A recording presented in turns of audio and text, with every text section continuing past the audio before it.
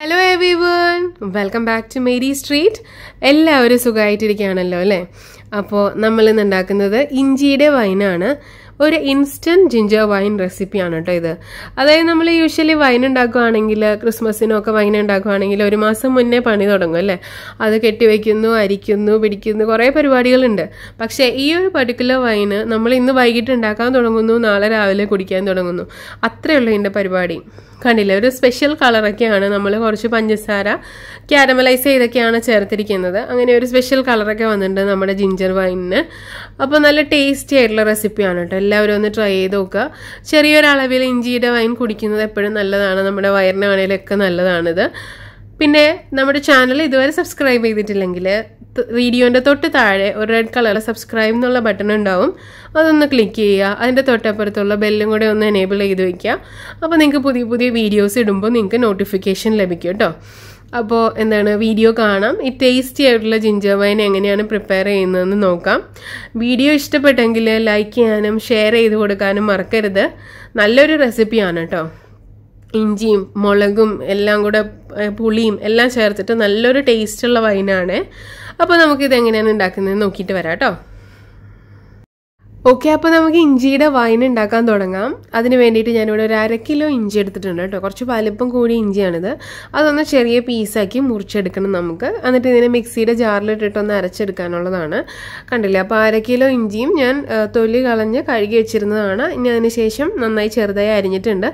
ഇത് 1 കപ്പ് വെള്ളം, അതായത് 250 ml കപ്പാണ്. 1 കപ്പ് വെള്ളം ചേർത്തിട്ടാണ് ഇത് അരച്ചെടുക്കുന്നത് കേട്ടോ. കുറച്ചായിട്ട് അരച്ചെടുക്കുക. കുറച്ച് വെള്ളം ചേർത്തിട്ട് 1 കപ്പ് വെള്ളം മൊത്തം യൂസ് ചെയ്ത് അരച്ചെടുത്തതാണിത്. ഇനി ഇതൊരു സ്ട്രെയിനറിൽ കൂടെ നമുക്കൊന്ന് അരിച്ചെടുക്കണം.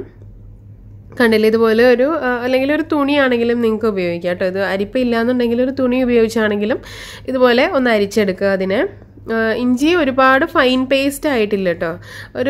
ഏകദേശം അത്യാവശ്യം അരഞ്ഞിട്ടുണ്ട്. അങ്ങനെ ഒന്ന് അരച്ചെടുക്കുക. കൈ കൊണ്ട് ഇങ്ങനെ ചെയ്യുന്ന കുറച്ച് റിസ്ക്കിയാണ്, പൊള്ളാൻ ചാൻസ് ഉണ്ട്. കാരണം ഇഞ്ചിക്ക് നല്ലൊരു ഇതല്ലേ, എരിവുള്ളതല്ലേ. അപ്പോൾ ഒരു സ്പൂൺ കൊണ്ട് ചെയ്യുവാണെങ്കിലാണ് എളുപ്പം കേട്ടോ. കൈ കൊണ്ട് ഇങ്ങനെ പ്രസ് ചെയ്യുമ്പോൾ വെള്ളം പോവാത്ത പോലെ, നീര് വരാത്ത പോലെ തോന്നും. അപ്പോൾ ഇതുപോലെ ഒരു പരന്നിട്ടുള്ള സ്പൂൺ എടുത്തിട്ട് നന്നായിട്ടൊന്ന് പ്രസ് ചെയ്ത് കൊടുക്കുക. അപ്പം നമ്മുടെ ഇഞ്ചി നീര് കണ്ടില്ല, അടിയിൽ ഇങ്ങനെ കളക്റ്റഡ് ആയിക്കോളും. നന്നായി ഒന്ന് പ്രസ് ചെയ്തതിന് ശേഷം ഈ ഇഞ്ചിയുടെ ഇത് നമുക്ക് മാറ്റി വയ്ക്കാം. ഞാനിത് കളഞ്ഞില്ല കേട്ടോ. ഇത് വെച്ചിട്ട് ഞാനൊരു തട്ടിക്കൂട്ട് പുളിയിഞ്ചി ഉണ്ടാക്കുകയോ ചെയ്തത്. നിങ്ങൾക്ക് അങ്ങനെ ചെയ്യാം. കുറച്ച് പുളിയും ശർക്കരയും എല്ലാം ചേർത്തിട്ട് നന്നായിട്ട് പുളിയിഞ്ചി ഉണ്ടാക്കി കഴിഞ്ഞാൽ നല്ല ടേസ്റ്റ് ഉണ്ടാവും കേട്ടോ. അപ്പോൾ നമ്മുടെ ഇഞ്ചി നീര് റെഡിയാണ്. ഇനി ഇത് അധികം ഡിസ്റ്റർബ് ചെയ്യാതെ ഒന്ന് മാറ്റി വയ്ക്കുക. കാരണം ഇതിനകത്ത് ഇഞ്ചിയുടെ ഒരു കാരം ഉണ്ടല്ലോ, അത് അടിയിൽ ഇങ്ങനെ സെറ്റിലാവും. അതിന് വേണ്ടിയിട്ട് അധികം ഡിസ്റ്റർബ് ചെയ്യാതെ അതിനെ മാറ്റി വയ്ക്കുക കേട്ടോ. ഈ സമയത്ത് നമുക്ക് വൈൻ ഉണ്ടാക്കാനുള്ള പാത്രം, അതായത് എത്ര വൈനാണ് നിങ്ങൾ ഉണ്ടാക്കുന്നത് അതിനനുസരിച്ചിട്ടുള്ള പാത്രം എടുക്കുക. ഞാനിപ്പോൾ 2 ലിറ്ററോളാണ് ഇവിടെ ഉദ്ദേശിക്കുന്നത് കേട്ടോ. അപ്പോൾ ഒരു വലിയ പാൻ വെച്ചിട്ടുണ്ട്. ഇതിലേക്ക് ഒരു 6 ടേബിൾ സ്പൂൺ പഞ്ചസാര ചേർക്കുന്നുണ്ട് കേട്ടോ. ഇത് നമ്മൾ ക്യാരമലൈസ് ചെയ്യാൻ വേണ്ടിയിട്ടുള്ള പഞ്ചസാരയാണ്. അതായത് നമ്മൾ വെറുതെ ഇഞ്ചിയുടെ വൈൻ ഉണ്ടാക്കി കഴിഞ്ഞാൽ വെളുത്ത നിറത്തിലായിരിക്കും ഉണ്ടാവുക. അതായത് ഒരു വെള്ള കളറോ അല്ലെങ്കിൽ ഒരു ക്രീം കളറോ ആയിരിക്കും. അതേസമയം ഇങ്ങനെ ഒന്ന് ക്യാരമലൈസ് ചെയ്യുക, കുറച്ചൊരു പഞ്ചസാര എടുത്തിട്ട് ഇതുപോലെ ഒന്ന് ക്യാരമലൈസ് ചെയ്യുകയാണെങ്കിൽ നല്ലൊരു കളർ കിട്ടും കേട്ടോ വൈനിന്. കണ്ടില്ല, അത് ഡിസ്റ്റർബ് ചെയ്യരുത്, ഇളക്കമൊന്നും ചെയ്യരുത്. പഞ്ചസാര ഇട്ടിട്ട് സ്ലോ ഫ്ലെയിമിൽ ഇടുക. വെള്ളമൊന്നും ഒഴിച്ചിട്ടില്ല നമ്മൾ. എന്നിട്ട് അതൊന്ന് പതുക്കെ ഒന്നിങ്ങനെ ചട്ടി ഒന്ന് കറക്കി കൊടുത്താൽ മതി. ചെറുതായിട്ട് തന്നെ അലിഞ്ഞു വന്നോളും. കണ്ടില്ലേ, ഇപ്പോൾ ഏകദേശം നന്നായി വന്നിട്ടുണ്ട്. ഇനി അതൊന്ന് മിക്സ് ചെയ്ത് നോക്കുക. ഇനി നിങ്ങൾക്ക് ഇഷ്ടമുള്ളൊരു കളറിലേക്ക് എത്തിക്കുക കേട്ടോ ക്യാരമലിനെ. ഒരുപാട് കറുപ്പാകരുത്, അപ്പോൾ കയ്പ്പ് ടേസ്റ്റ് വരും നമ്മുടെ ഇതിന്. പിന്നെ പുക കയറാതെ ശ്രദ്ധിക്കണം കേട്ടോ ഈ ചട്ടിയുടെ ഉള്ളിലേക്ക്. അപ്പോൾ ഞാനിവിടെ വേറെ 1 കപ്പ് വെള്ളം എടുത്ത് വെച്ചിട്ടുണ്ട്. 1/4 ലിറ്റർ വെള്ളം, 250 ml വെള്ളം എടുത്ത് വെച്ചിട്ടുണ്ട്. അത് നമ്മൾ ഇതിനകത്തേക്ക് ഒഴിക്കുന്നു. തീ കൂട്ടിയൊന്നും വെച്ചിട്ടില്ല കേട്ടോ. ഇതിന് ശേഷമാണ് നമ്മൾ തീ കൂട്ടി വയ്ക്കുന്നത്. കണ്ടില്ലേ, ഇപ്പോൾ ആ പഞ്ചസാര എല്ലാം കൂടെ ഒന്ന് കട്ടയായി സ്പൂണിലേക്ക് പിടിച്ചിട്ടുണ്ട്. അത് ആ സ്പൂൺ അതിനകത്ത് തന്നെ ഒന്ന് വെച്ചുകൊണ്ടിരുന്നിട്ട് വെള്ളം തിളക്കുമ്പോഴേക്കും അതങ്ങ് അലിഞ്ഞു വന്നോളൂ കേട്ടോ. നല്ല ഹൈ ഫ്ലെയിമിലിടുക. വെള്ളം നന്നായി തിളയ്ക്കുന്ന സമയത്ത് അത് നന്നായിട്ട് അലിഞ്ഞ് അതിലേക്ക് ചേർന്നോളൂ കേട്ടോ. ഇപ്പോൾ നിങ്ങൾക്ക് കാണാം, അത് നല്ല പെട്ടെന്ന് ഉണ്ടാക്കിയെടുക്കാൻ പറ്റുന്ന ഒരു വൈനാണ്. നിങ്ങൾക്ക് ഒരു ദിവസം പോലും വേണ്ട. ഞാനിപ്പോൾ ഇത് ചെയ്യുന്നത് ഒരു ഉച്ചയ്ക്ക് ഒരു 3 മണി, ഉച്ച കഴിഞ്ഞിട്ട് ഒരു 3 മണി 3:30 ആയ സമയത്താണ് കേട്ടോ. ഇനി രാത്രി ഞാനിത് അരിച്ച് വയ്ക്കും. പിറ്റേന്ന് രാവിലെ കംപ്ലീറ്റ് ആയിട്ട് അരിച്ചിട്ട് നമ്മൾ ഇതിലേക്ക് കുപ്പികളിലേക്ക് പകർത്തിയൊക്കെയാണ് ചെയ്യുന്നത്. അപ്പോൾ നമുക്ക് ഈ സമയത്ത് കുറച്ച് മസാലകൾ എടുത്ത് വെച്ചിട്ടുണ്ട്. ഒരു വലിയ 3 കഷ്ണം പട്ട, ഒരു 10 മുളക്, 15 ഏലക്കായ, 10-12 ഗ്രാമ്പൂ. അപ്പോൾ ഈ മുളകൊന്നും നമുക്ക് ചെറുതായിട്ട് അരിഞ്ഞിട്ട് ഈ കാരമൽ സിറപ്പിലേക്ക് ഒഴിക്കാം. 10 മുളകാണ് ഞാൻ എടുത്തിട്ടുള്ളത് കേട്ടോ. അത്യാവശ്യം ഒരു കഴിക്കാൻ പറ്റുന്ന പോലത്തെ എരിവാണ് ഈ ഒരു വൈനുണ്ടാവുക. ഇനി നിങ്ങൾക്ക് വേണ്ട എരിവ് അനുസരിച്ചിട്ട് അതിന് ക്രമീകരിക്കുക കേട്ടോ. മുളകിൻ്റെ അളവൊക്കെ ക്രമീകരിക്കുക. ചില ഇഞ്ചി ഭയങ്കര എരിവുള്ളതായിരിക്കും. അങ്ങനെയാണെങ്കിൽ മുളകിൻ്റെ അളവൊന്ന് കുറയ്ക്കുക കേട്ടോ. ഇനി ഇത് ബാക്കി എല്ലാ മസാലകളും കൂടി ഒന്ന് ചെറുതായി കുത്തിച്ചതച്ചെടുത്തിട്ടുണ്ട്. നമ്മുടെ പട്ട, കരയാമ്പ്, ഏലയ്ക്ക അതെല്ലാം കൂടി ഒന്ന് കുത്തിച്ചതച്ച് അതും ഇതിനകത്തേക്ക് ചേർക്കുക.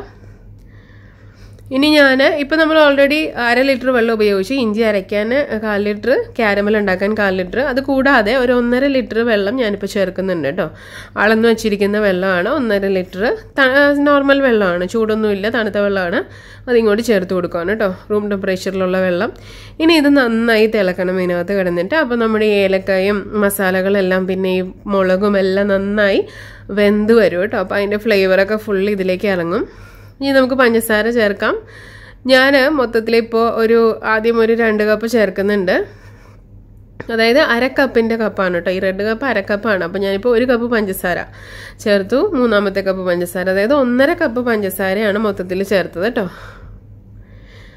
125 ml കപ്പിലാണ് ഞാൻ അളന്ന് ഒഴിച്ചത്. അതുകൊണ്ടാണ് 3 തവണ ഒഴിച്ചത് കേട്ടോ. അപ്പോൾ 1.5 കപ്പ് പഞ്ചസാര ചേർത്തിട്ട് നന്നായിട്ടൊന്ന് മിക്സ് ചെയ്ത് അതൊന്ന് ഇളക്കിക്കൊണ്ട് വരിക. കണ്ടില്ലേ? ഇനി ഇത് നന്നായി ഒന്ന് തിളക്കണം. നന്നായി തിളച്ചതിന് ശേഷമാണ് നമ്മൾ ഇതിലേക്ക് ഇഞ്ചിയുടെ നീരൊഴിക്കുന്നത് കേട്ടോ. നന്നായി തിളച്ച് വരട്ടെ. കണ്ടില്ലേ? ഏകദേശം ഒരു 10 മിനിറ്റോളൊക്കെ ആയിട്ടുണ്ട്. നന്നായി തിളക്കുന്നുണ്ട് കേട്ടോ. കണ്ടില്ല? ആ സൈഡും മൊത്തത്തിൽ നന്നായി തിളക്കുന്നുണ്ട്. സൈഡും നടുവിലത്തെ ഭാഗം എല്ലാം നന്നായി തിളക്കുന്നുണ്ട്.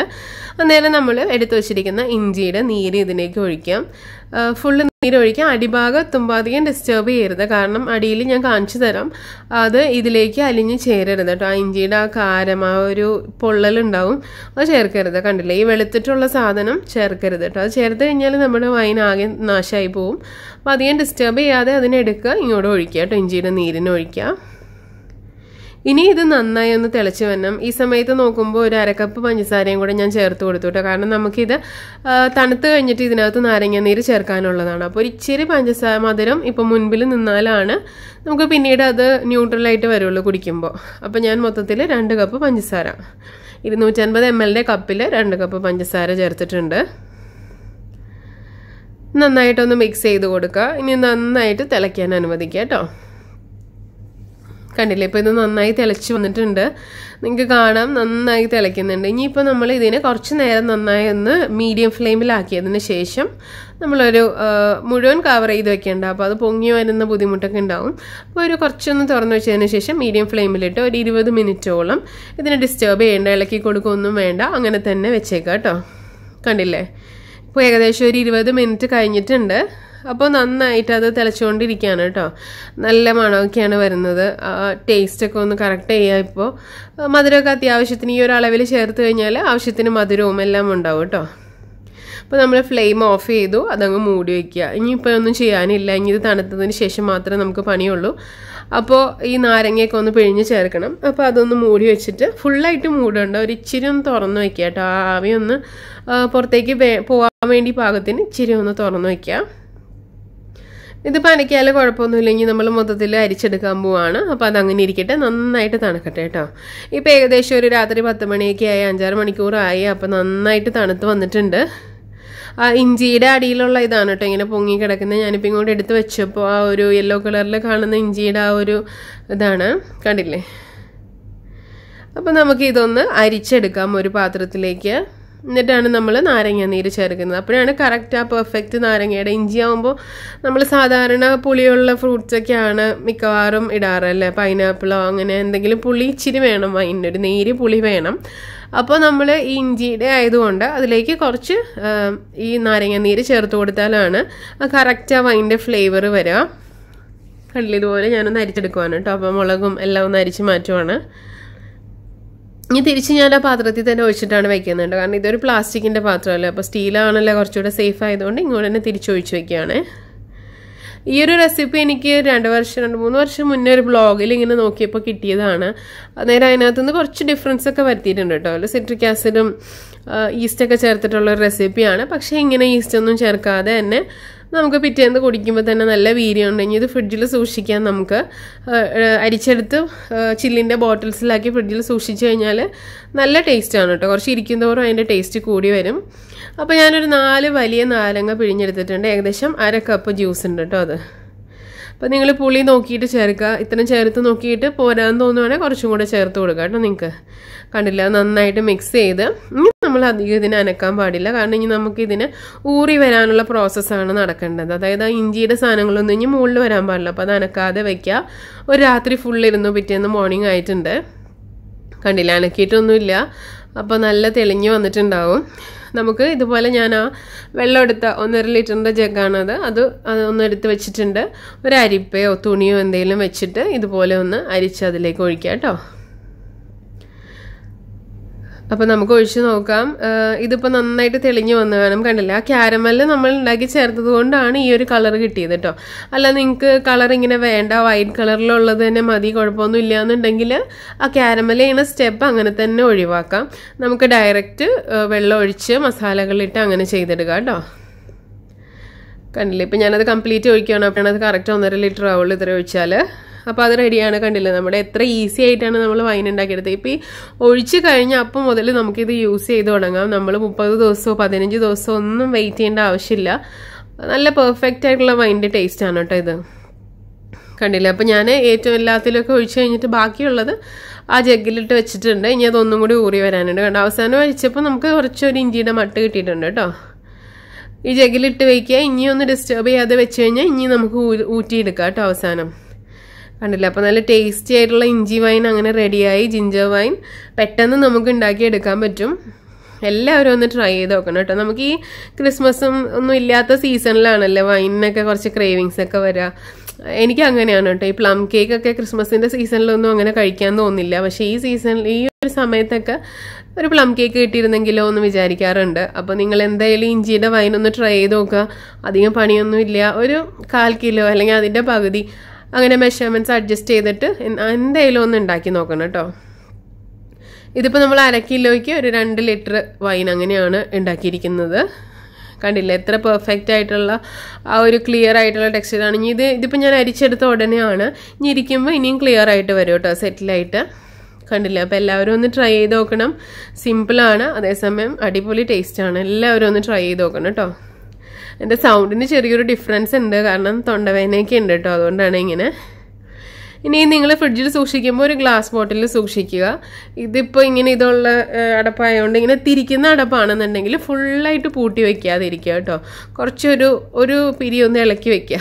അപ്പോഴാണ് അത് ആ ഒരു എയർ പാസേജ് ഉണ്ടാവുള്ളൂ ബോട്ടിലേക്ക്. പിന്നെ ഫുള്ള് നിറയ്ക്കേണ്ട, ഒരു 1/4 ഭാഗത്തോളം ബോട്ടിൽ ഫില്ല് ചെയ്താൽ മതി. ഇപ്പം എല്ലാം കഴിഞ്ഞ് ഒരു 2 മണിക്കൂറൊക്കെ കഴിഞ്ഞപ്പോൾ കണ്ടില്ല, അതിൻ്റെ അടിയിൽ സെറ്റിലായിരിക്കുന്നത് ഇതുപോലെ വരും കേട്ടോ. അപ്പോൾ എല്ലാവരും എന്തായാലും ഒന്ന് ഉണ്ടാക്കി നോക്കണം കേട്ടോ. ഇഞ്ചിയുടെ വൈൻ വളരെ എളുപ്പത്തിൽ ഉണ്ടാക്കാം. അതുപോലെ ഇത് കുടിക്കാനായിട്ട് നല്ല ടേസ്റ്റാണ്. ഫ്രിഡ്ജിലൊക്കെ വെച്ച് കഴിയുമ്പോൾ ആ ടേസ്റ്റ് ഒന്നുകൂടെ കൂടി വരും കേട്ടോ. അപ്പോൾ നിങ്ങൾ ഉണ്ടാക്കിയിട്ട് എങ്ങനെ ഉണ്ടായി എന്നുള്ള കാര്യം കമൻറ്റ് സെക്ഷനിൽ വന്നിട്ട് പറയുക. അപ്പോൾ ബാക്കിയുള്ളവർക്കും കൂടെ അത് ഉപകാരമാവും നോക്കി ഉണ്ടാക്കുമ്പോൾ. സോ ഈ വീഡിയോ കണ്ടതിനും സപ്പോർട്ട് ചെയ്യുന്നതിനും നന്ദി. നെക്സ്റ്റ് ടൈം കാണുന്നവരെ ടേക്ക് കെയർ ആൻഡ് ബൈ.